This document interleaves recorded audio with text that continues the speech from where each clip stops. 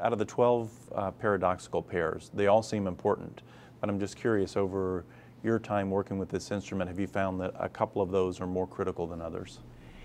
Certain of them are going to be more critical as to certain jobs than to other jobs. There are paradoxes that I do look at that I know create the potential for highly counterproductive behavior in an organization. People who may be a very good fit for the job, but you look and say, gosh, we're going to have issues. For instance, one of the paradoxes that Dr. Harrison has is self-esteem.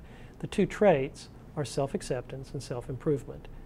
Someone who has balance there is going to have a good sense of themselves. They'll accept where they are, also understand where they have opportunity to grow, and be very, very conscious of wanting to grow in those areas. So we're good with who we are, and we're always striving to improve. Low self-acceptance is a trait that creates an imbalance that can have a very negative impact in an organization. If someone has low self-acceptance, the tendency is to take corrective feedback personally, not as objective feedback that's there to promote growth, but I have to defend myself. So it creates defensiveness in an organization, taking things personally in an organization, and that leads often to a lot of drama in an organization, or misunderstanding, or hurt feelings on what is actually just trying to give data to somebody so that you can get a better outcome. So you begin to see that as counterproductive behavior, and can, in my experience, lead very often to derailment. Another is authoritarian. I think as a manager, you need to have the ability to, the two traits are the ability to, the desire actually, to make a decision and to take responsibility for that decision. It's balanced with collaborative, the tendency to enroll other people in the decision. As you move up in an organization and you're a manager in an organization, you no longer have direct control over the outcome. People are doing that. You are creating the authority for them to do that. You need to make decisions in certain instances, but in order to really enroll people, you need to make sure that they have their say, that if they have a stake, they're included in the decision, and that really builds a much more productive outcome and a much more productive culture.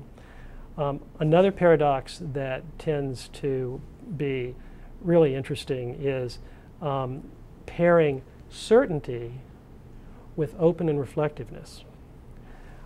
We certainly, in leadership positions, in management positions, we need to be confident in the outcome. One thing that I've learned in life and in business is that one of the most important insights I've gotten is that after food and shelter, the most compelling human need, the thing we most need, is to be understood. Not agreed with, just understood. If you don't have that open and reflectiveness, that desire to understand somebody, you can have some major repercussions. Balance looks like, I know what I think, Jim, I'm very interested in what you think, and if you make a good point, I'm going to change my mind. If you're overly certain and I'm not listening to you, it gets into something that many people find to be really an obnoxious trait, and that it's dogmatic. I have a need to be right, I am right, I really don't care about what you think. That is one of the things that will take somebody off the track very, very quickly. People will really select those people out very quickly.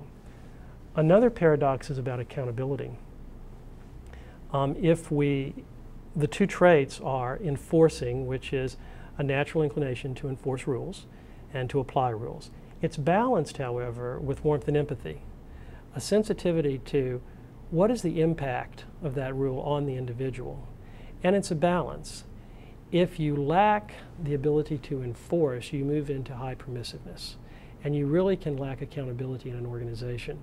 It's interesting, I was doing a turnaround of a company a number of years ago, and as we began to profile the senior team, one thing that was starkly obvious was all of the senior executives were highly permissive. They didn't like enforcing, they didn't want to apply the rules, and what was interesting is they had 16 salespeople and they had 14 comp plans.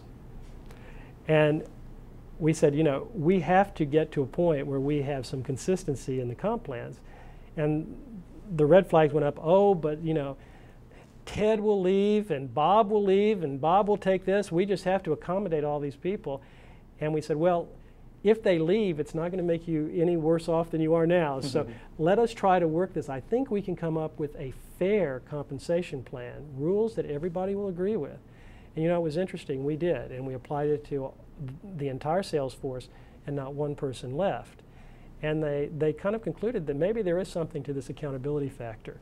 So, but you can see, permissiveness is the imbalance that can drive a lot of lack of performance in an organization.